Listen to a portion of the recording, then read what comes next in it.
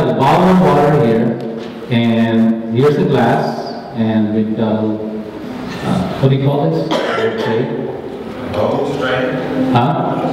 Bowl or tray. Bowl or tray, just to make sure we don't make a mess here.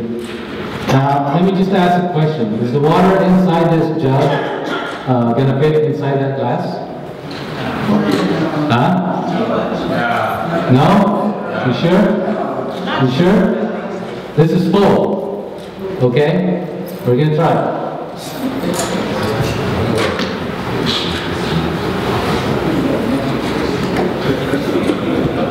No, I'm just making a mess with it. Okay, you ready? All right.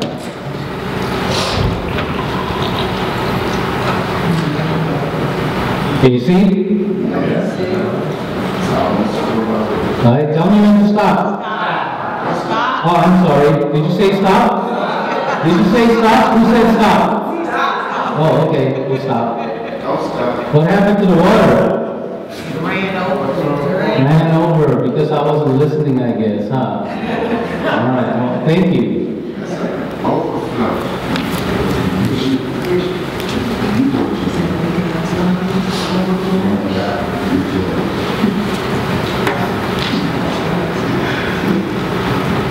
All right.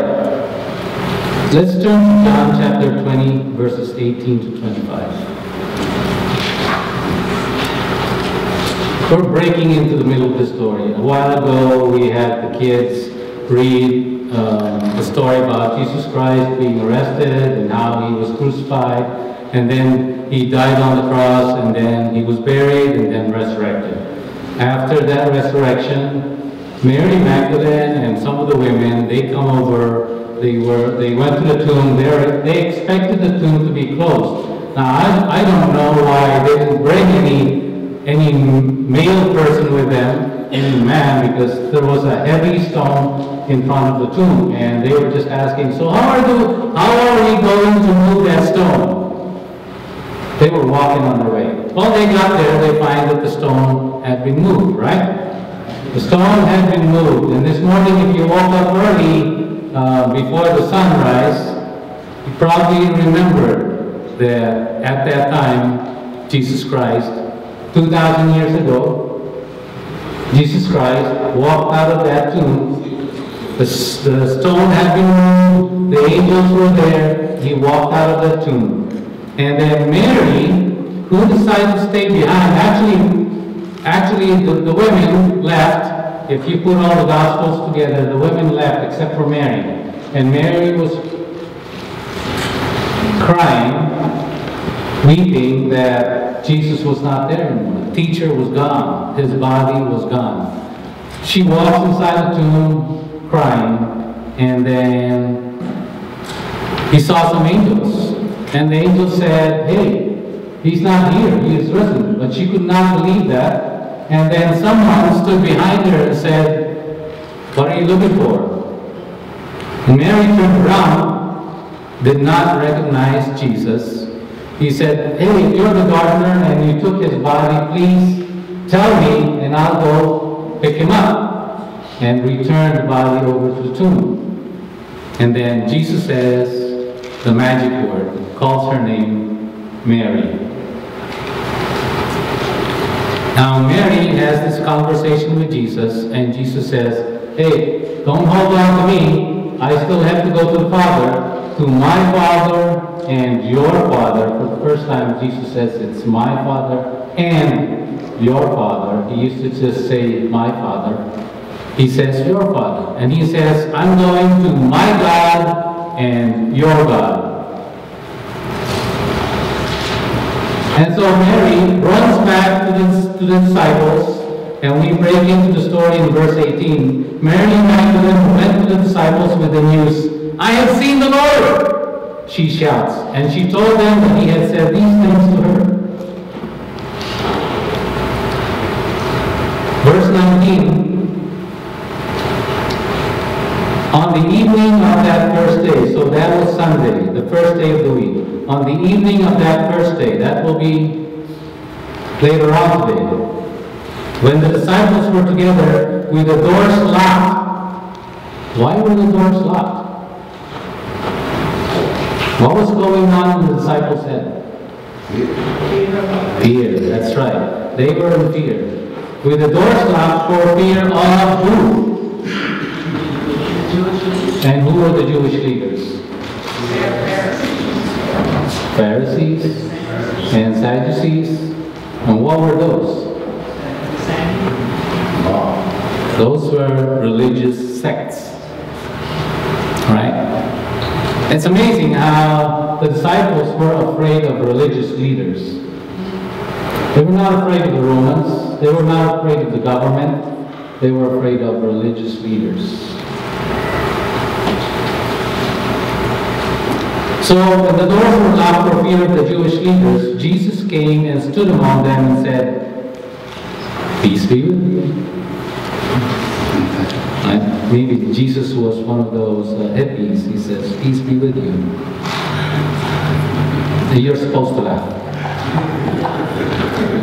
Verse 20, after he said this, he showed them his hands and side. The disciples were, what happened to the disciples? How did they feel about this? They were overjoyed, right? Tell the person next to you, overjoyed. We're going to focus on that word for a while. See, the disciples were cowering in fear of the religious leaders. They were in despair. They were sad. They were surprised that Jesus, who was supposed to be the Messiah, their teacher, who was supposed to lead them into freedom from Rome, suddenly he was dead. Now, how would you feel if you were there? You were one of the disciples, and you were hoping that Jesus would save you, save the whole Israel. After all, how many did he appoint as his disciples? 12, right? And how many tribes were there? There were 12 tribes, right? Actually, there were 13, but 12 geographic tribes. They had their particular regions that they were over. There were 12 tribes. There were 12 disciples. And now they find that the king that they had hoped for suddenly gone. Who killed them? The religious leaders had the Roman soldiers kill him. Now just feel that pain that the disciples had. Verse 21. Again, Jesus said, "Peace be with you. As the Father has sent me, I am sending you." Verse 22. And with that, he breathed on them and said, "Receive the Holy Spirit." Now, did the disciples receive the Holy Spirit before this time?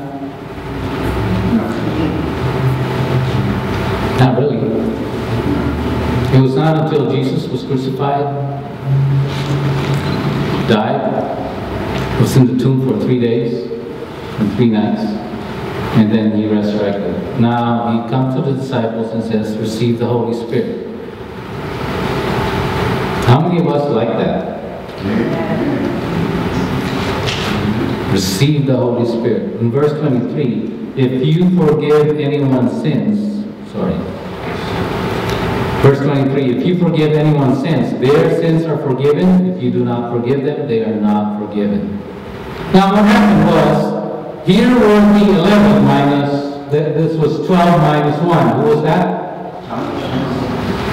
12, that's right. There were 11, minus another one. Yeah, there were 2 missing. There were 12 of them, there were 2 missing. Who were the 2? Judas, that's right. He betrayed and then killed himself. And the other one was Thomas. Thomas is named. Otherwise, he's known. He's called Didymus, which means twin. Actually, what that means is double-minded. Now, Thomas, also known as Didymus, one of the 12, was not with the disciples when Jesus came. So Jesus showed himself to the 12, minus the 2, 10. And they saw Jesus. And then, after this story, in verse 25, so the other disciples, when Thomas eventually came, they said, hey, we have seen the Lord. And with overjoy. What does overjoy mean? Do you know what overjoy? What happened? Extra happy? Why? Why were you overjoyed? Something good happened, right? The women, when you finally gave birth to your children, you were overjoyed, right? You were over all that pain and agony and suffering for how many hours? Well, for some of you, probably just a split second because the doctor just went like this. But my wife, when she gave birth to our first child, she had 4 normal deliveries. The first child was the hardest one because she labored for how long? 16 hours. Gave birth at home, natural childbirth. 9 months carrying the baby and then 16 hours of labor. And I was there wondering, how is this guy going to come out? and the thing was, the midwife said, well, the problem is this guy inside, this baby inside, has got the cord wrapped around his neck, right? And then she had to massage and do something, manipulate the baby inside so that he would come out and not get killed in the process. Overjoyed, right? When you've been looking for a job for 10 years and finally you get one, right? When you've been struggling over something and finally God gives you the answer, right? When you've been sick for 10 years and then suddenly God heals you. Overjoyed, right? Who wants to feel that overjoy right now? Who doesn't, right? Please raise your hand if you don't want to be overjoyed. You don't want to be overjoyed? I want to be overjoyed. I don't know if there's a noun that says a noun that says overjoyed. Is there a noun, or is it just an adjective? Overjoyed. Huh? It's just an adjective. Let's change Miriam. Let's change the dictionary. Let's call it overjoyed a noun. Right? Overjoyed. I want to have overjoyed. And you know what? This kind of joy that God wants to give us is an overflowing kind of joy. It's an overflowing kind of joy. Right? You remember this little... Oh, what did I do?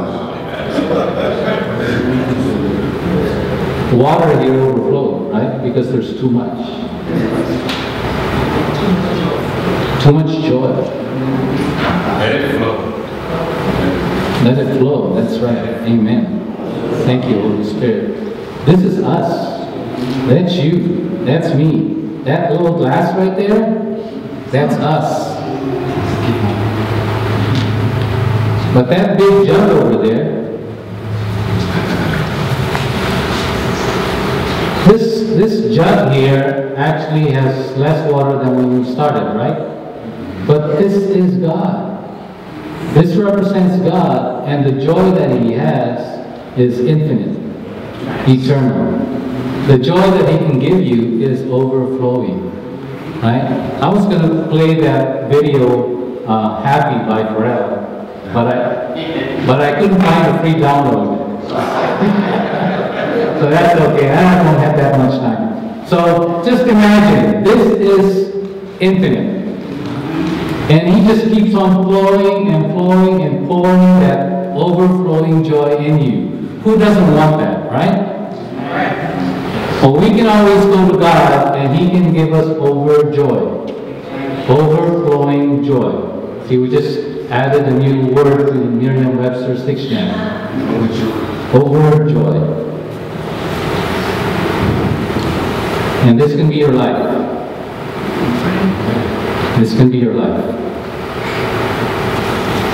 Now I want to invite you. God, keep doing that.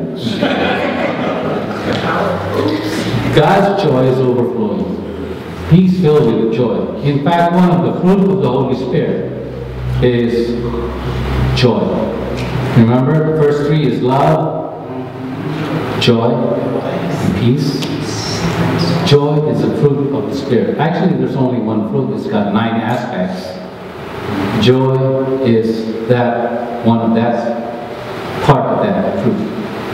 And if you have the Holy Spirit, you have joy. And that kind of joy is not the kind of happy that Pharrell was talking about. It's the kind of joy that's overflowing. But it's in Jesus. The disciples experienced that overjoy when they experienced Jesus. When they encountered Jesus. When Mary saw Jesus at the tomb. And right now, some of us are probably at the tomb. Where we're in despair. Where we're sad. Where we don't know where we're going. We don't know what the future holds for us. Maybe you don't have a job. Maybe you're looking for one. Maybe you're struggling through a relationship and you're in a dark place. Maybe you just don't know what God has for you and you're kind of wondering, why on earth am I in this discerning wilderness in the middle of the Mojave Desert? And the answer is, it's in Jesus. And that encounter with Jesus that Mary had, that encounter with Jesus that the disciples had, that encounter that Thomas had later on, it's what changed him. See, renewal is a life-changing encounter with Jesus. It continues in community and it also overflows. That's the kind of renewal God wants to give to us. It overflows. Amen? It's an overflowing joy. Turn to your neighbor and say, I want that overflowing joy.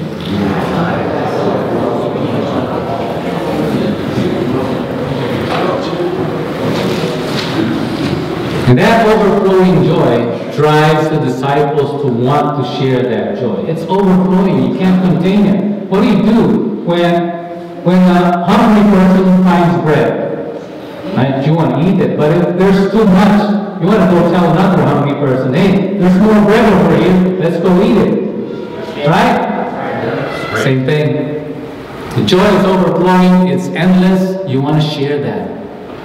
And if the Holy Spirit fills you with that joy, you just want to share it.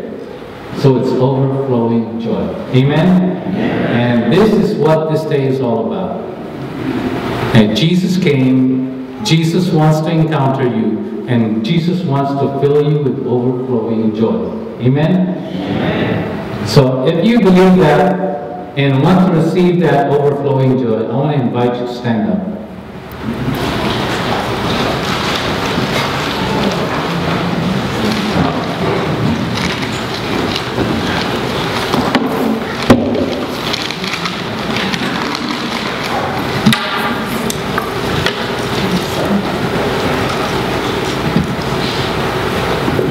We're just going to pray. And then we'll have communion. This table here is an invitation to that overflowing joy. When we partake of that, we're actually saying to Jesus, Jesus, I want you. I want that overflowing joy. I want that eternal life. I want you in my life. And sometimes we may have been Christians before, we may have been born again before, but we need a renewal. We need a revival. And if you've never accepted Jesus before, you've never come to the place